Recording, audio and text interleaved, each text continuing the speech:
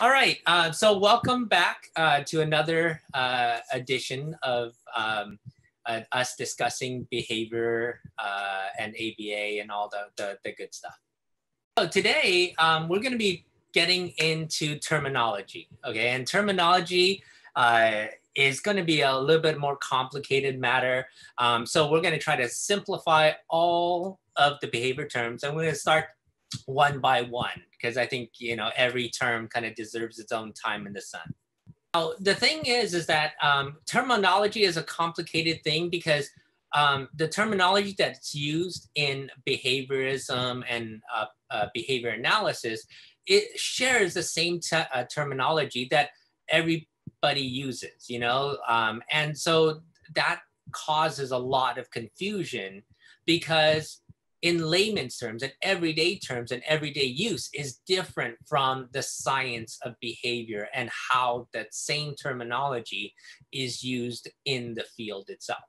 People think that they understand the terminology, and hopefully as we kind of discuss it, you'll realize like, oh, okay, I didn't quite understand it as much as I thought I understood.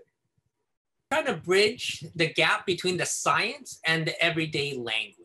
Okay, and so for people that are studying ABA and things like that, I'm not going into the details of it. I'm not going to the nuances between this or that. What I'm trying to do is I'm going to bridge the understanding of what these terms mean in everyday language.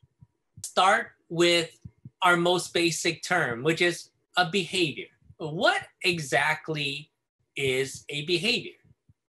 Now, if you're to ask me what a behavior is, I'll give you the behavioral definition, which is literally it's anything that you do, okay? A behavior is anything that you do in your life, whether it's going out to get the mail, whether it's going to brush your teeth, everything constitutes a behavior.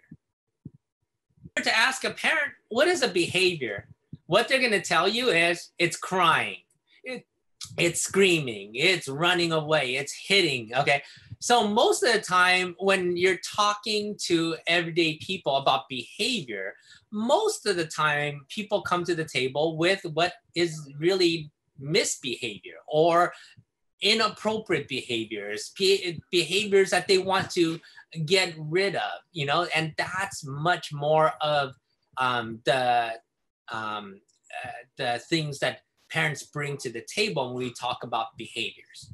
You can group behaviors in a wide variety of ways. You can group it as like, oh, large behaviors, like, oh, I'm going to work, you know, and the work is composed of all these smaller subsets of behaviors that you do that earn you money, okay? Or you can conceptualize it as very small individual components, okay? Like writing a single letter.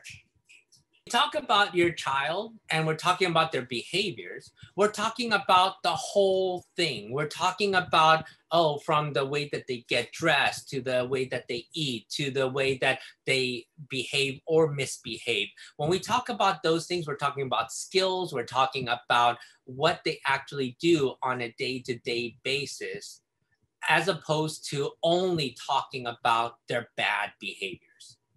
That we kind of understand like, oh, when we talk about behaviors, we can talk about anything that somebody does, okay?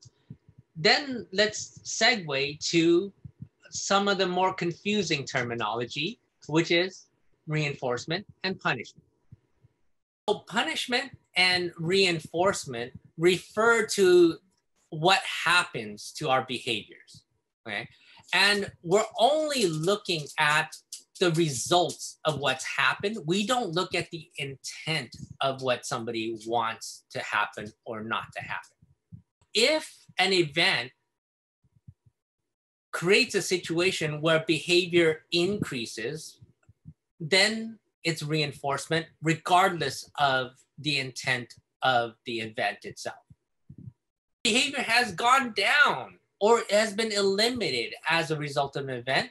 Punishment has occurred, again, regardless of the intent of what the person wanted to happen.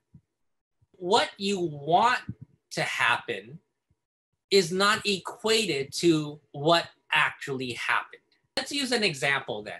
Okay? Let's say that there's a teacher in the classroom and the student rips up the worksheets that he's supposed to be working on. And so the teacher wants to punish this behavior by getting, trying to get rid of it. And so they take the student and they put him in timeout. Okay, so they take the student away from the work, they put him in timeout. Okay?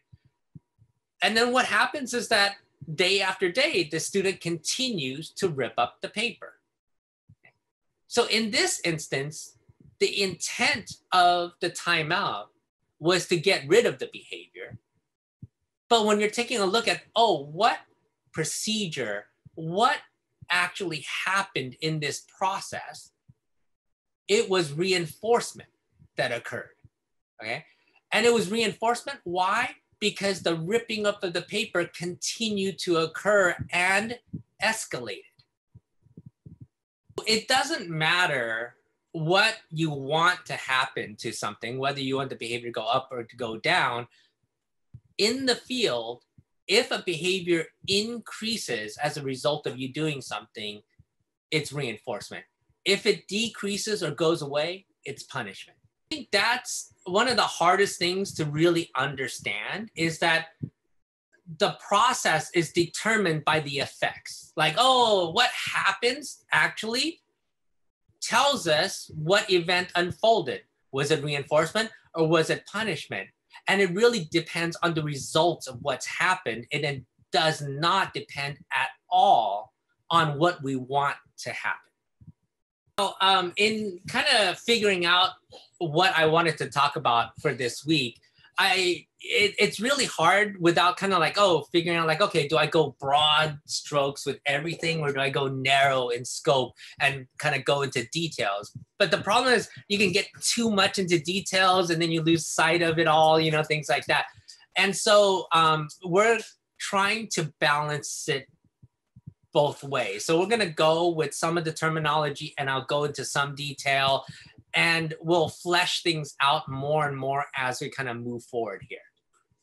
We're going to then look at specifically at reinforcement, and really what does reinforcement actually entail. The biggest mistake a lot of people make is believing that reinforcement, or the things that reinforce us, are static events, meaning like, the things that I like today are the things I'm going to like tomorrow and the next day and a week from now and a month from now and a year from now. That when we talk about reinforcers and reinforcement, we're talking about static things, and that's the completely wrong way to think about it. That reinforcement fluctuates from moment to moment and day by day, and that's true for us and it's true for everybody, Now, how much it fluctuates, the degree of fluctuation, how much things really affect our behaviors changes based on the conditions at any given moment of time. Myself, I love eating. I love food. Like food drives me. I'll drive long hours. I'll stay in long lines. I'll do, so food is a big reinforcer for me. Okay. However, okay, if I haven't eaten for a period of time, the value of that food goes up significantly. If I haven't eaten a specific food item or specific item for a long period of time, that's going to be much more enjoyable for me. It's going to be much more reinforcing for me. Okay, I'm going to enjoy it much more than, let's say, I just had the fullest meal of my life. You give me the same item, and it changes the value of that item based on my condition at that time. When you take a look at reinforcement, how reinforcement occurs is that, when we have pleasurable consequences for our actions. So whatever we do, there's a pleasurable consequence for it. The more pleasurable the consequence, the more enjoyable it is, the more likely we're going to repeat the event. We're just talking about reinforcement so that everyone kind of understands, like, when I talk about these reinforcers change and fluctuate for myself, for my wife, for everybody around us, and that you don't remain the same day in and day out from moment to moment, So like my wife, like she loves certain foods, right? And if you get her that food, she'll love it and she'll consume it like, oh, every hour, every day. And she'll consume it for a period of time.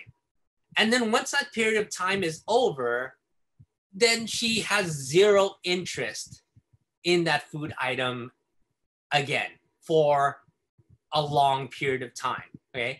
However, if you catch her within that period of time, that item is highly, highly reinforcing for her. She really, really enjoys it.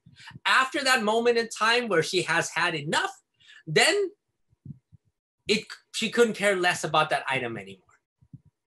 If I'm to use that item that she really enjoys during this moment of time, it's going to be an effective reinforcer. Anytime after that, then it becomes irrelevant.